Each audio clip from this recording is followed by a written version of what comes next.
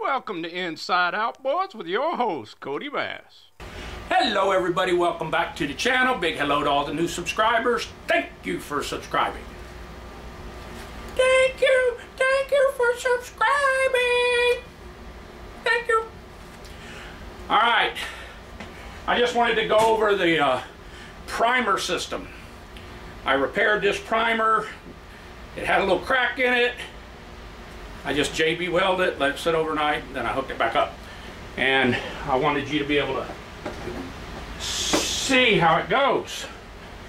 So, that's how we're going to start this video. We're going to look at this primer system. That primer system. And so, let's get at it. You are looking at the bug-infested 30 horse. I've got it all back together now.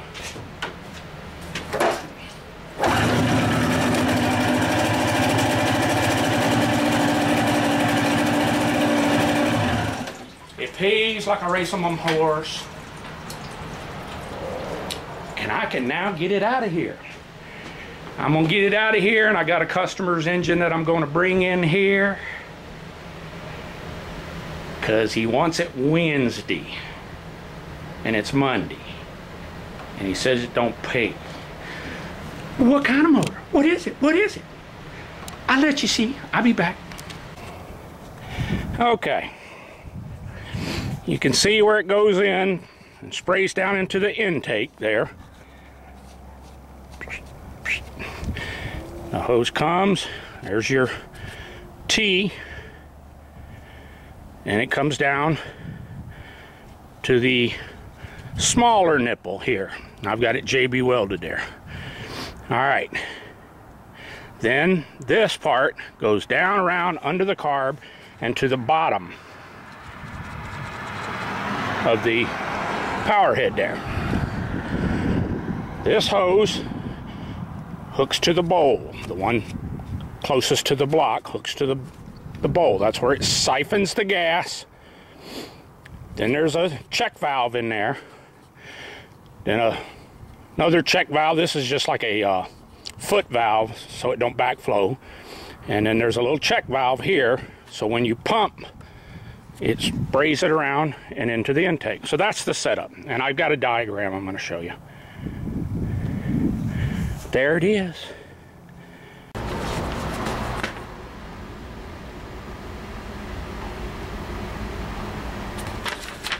Okay. There's the primer. There's the small hose. It comes up, tees, and it goes to the bottom of the power head and then up behind the carb and sprays it into the power head. There's the power head. There's the carb. The big hose, it comes from the bigger nipple, which is toward the power head, and straight to the bowl. So it sucks gas through the check valve, up through here, sprays it into there, any leftover can drain down into here.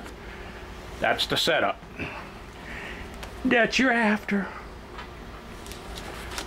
So there's all the parts. You can pause it, freeze it, do what you got to do. But that's how it goes.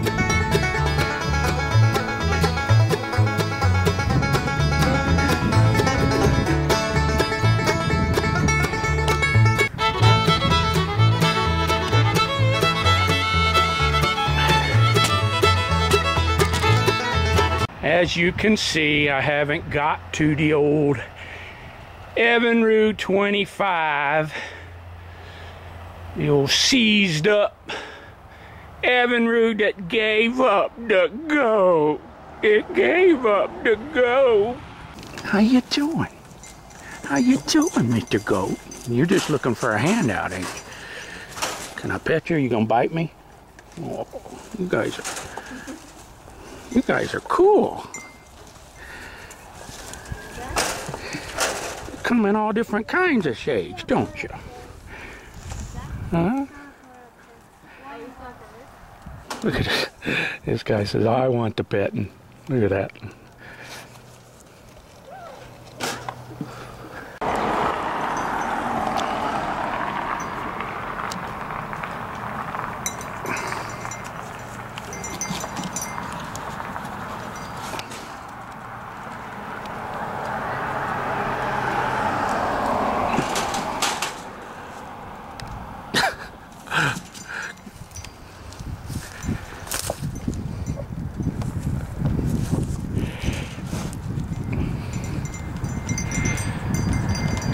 You some mutton?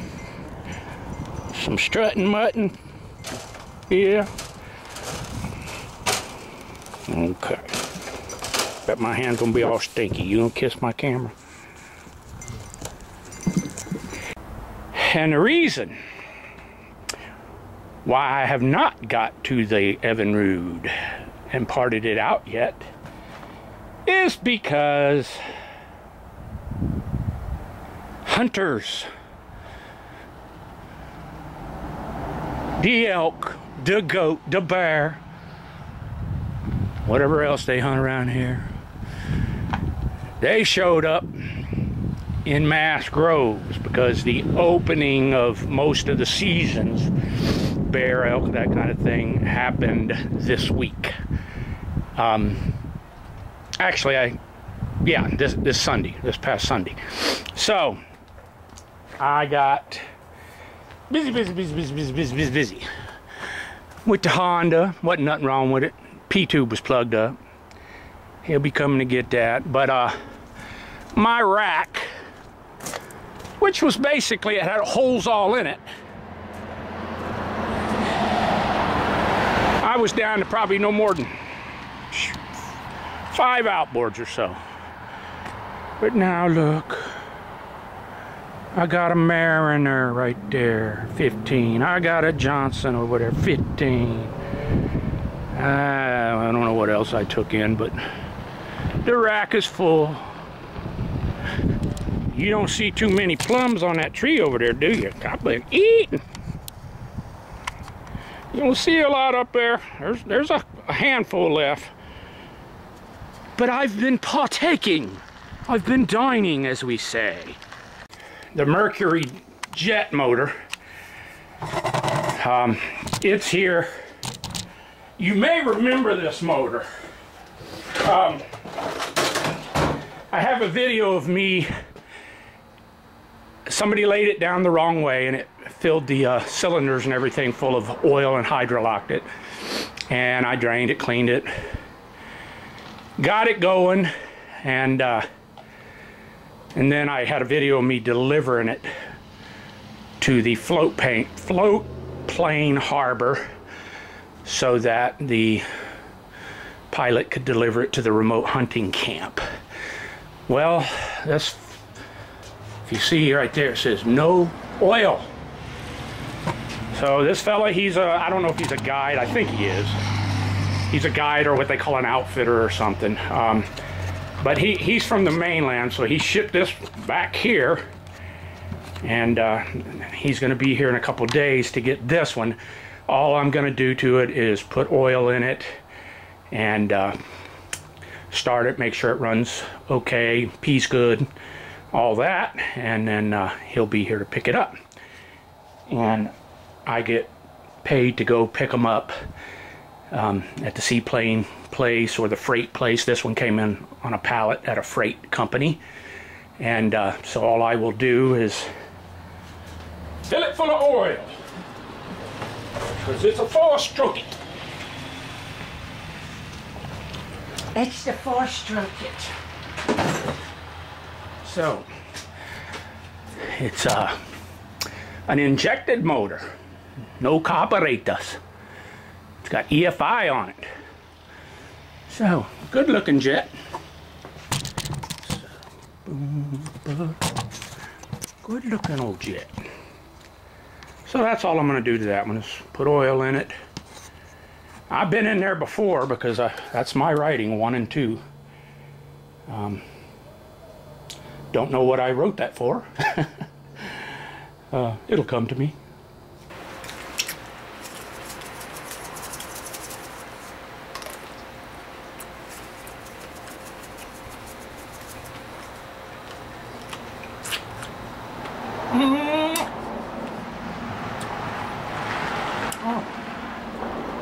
Excuse me. I'm eating my plums with some salt. And they're kind of green. They're good.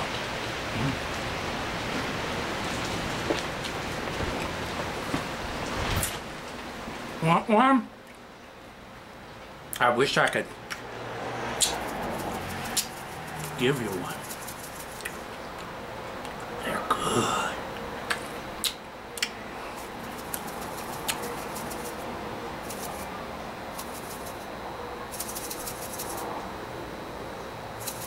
Yummy.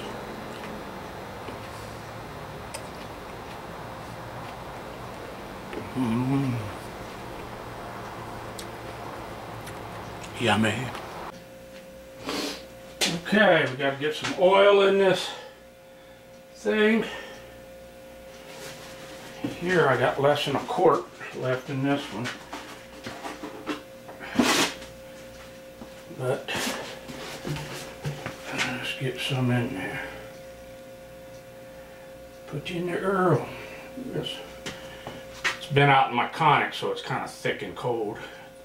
I'm using 10W40. And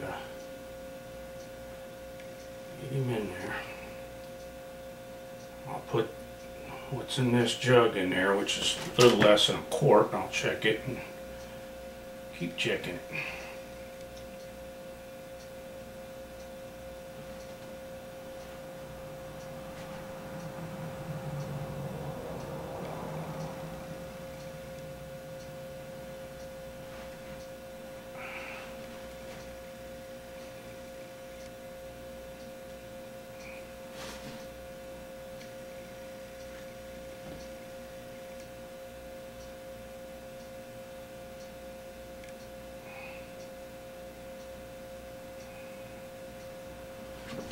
Okay.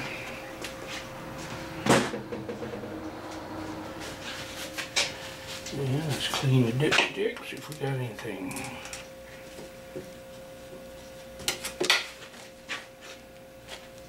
Nothing showing yet. So, let's get some out.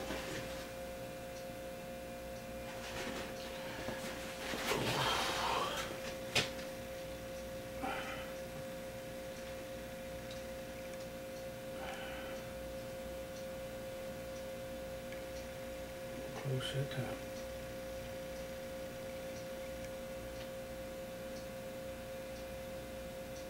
And I'll show you in a minute. I've got a bucket under the foot, under the jet foot on this motor, so that everything's level, or as level as I can get it.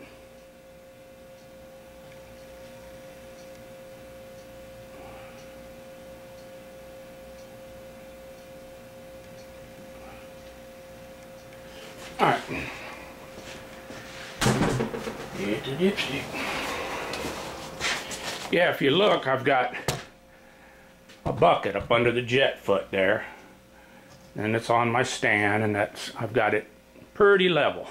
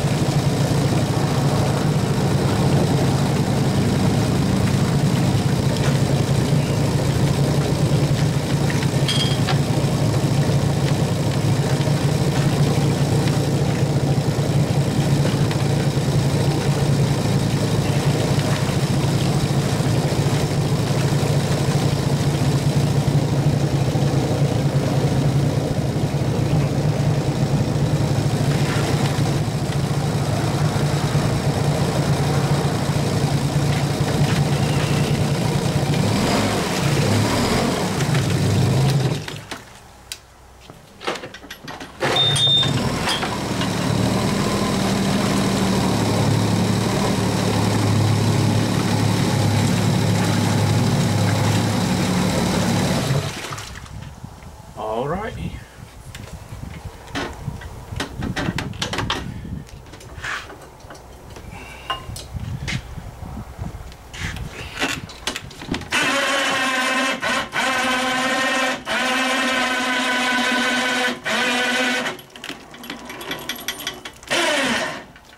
Let it drip there for a minute.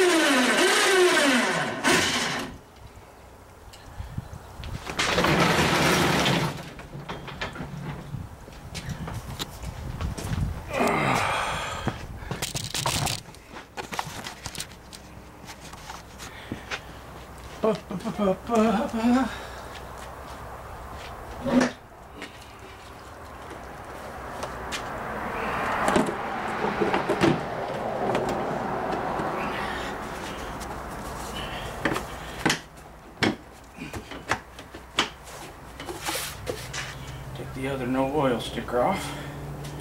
I can get it.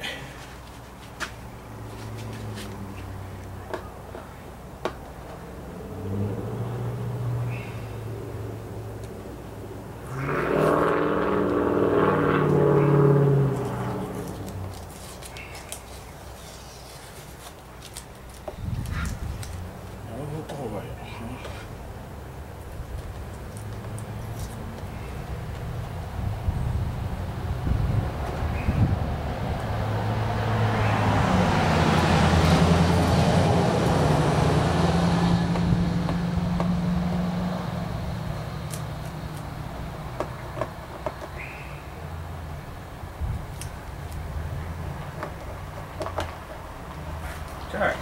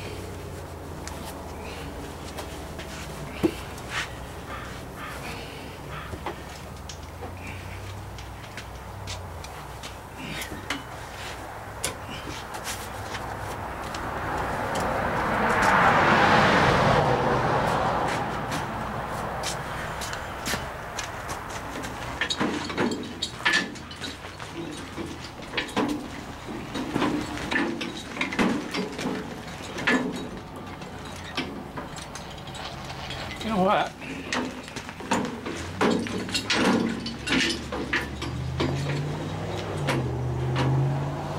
I can just leave this guy sit right here tonight.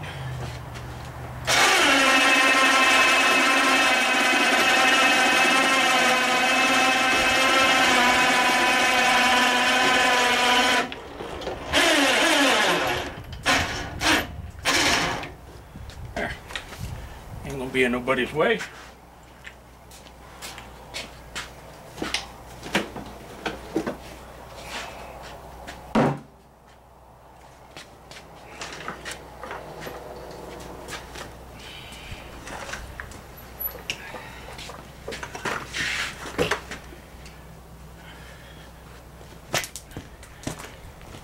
All right. Now for another one. Let me go out and get the part I need. I'll be right back. Okay, the product I have here is Sea Dog. It's a man overboard MOB switch. And the owner wanted one put on this little Suzuki here. I discussed it with him. And I told him it'd be tight getting it on the front of that thing. But I told him I could get it right in here. So right there. and then it would come out to their wrist or whatever, and I think I can get it right in there. This is one of these graduated bits. So if I had it right there, I think that would be good.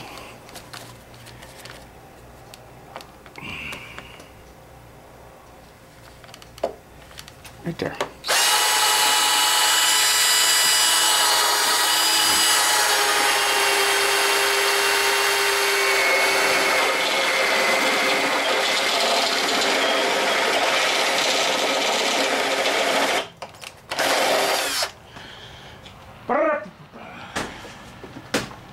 See how close that looks like it.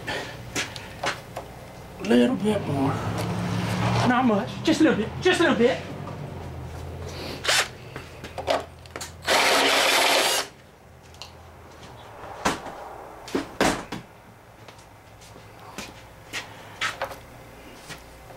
Perfectum. Now let me make sure I can get it in there. Got all that fuel pump sticking out there. I think I can.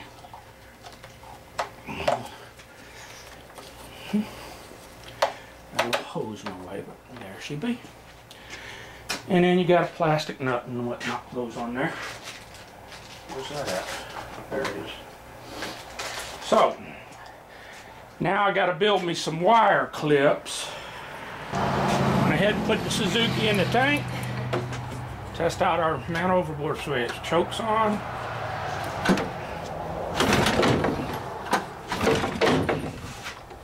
Clamp it down a little bit, and I'd have to. But I will. But I will.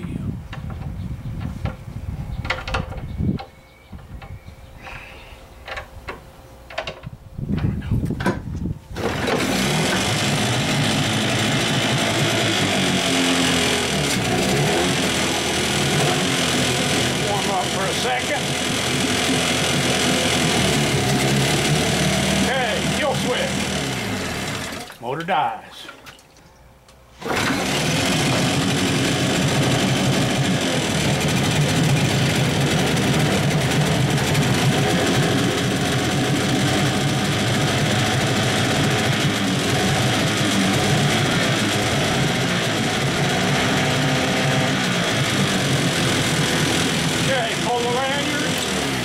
Motor dies. All right, so we can get the Suzuki out of the tank, I think, is what I'm gonna do. Maybe I'll make a phone call first.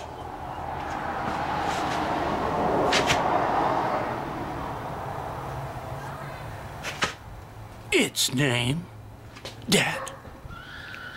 Tune. I spend so much time believing all the lies to keep the dream alive.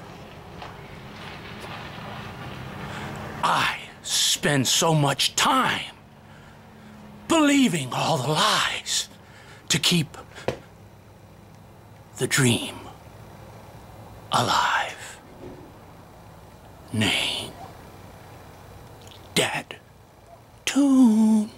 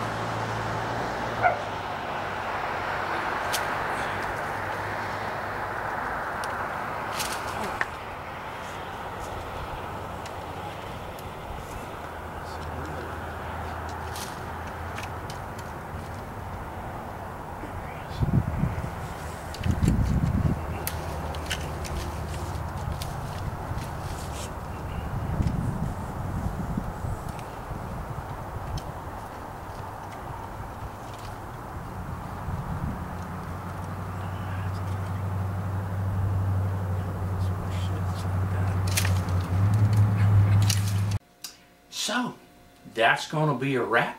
That's one more hack from Kodiak. Thanks for watching. Don't forget to subscribe to Inside Outboards with your host, Kodibass.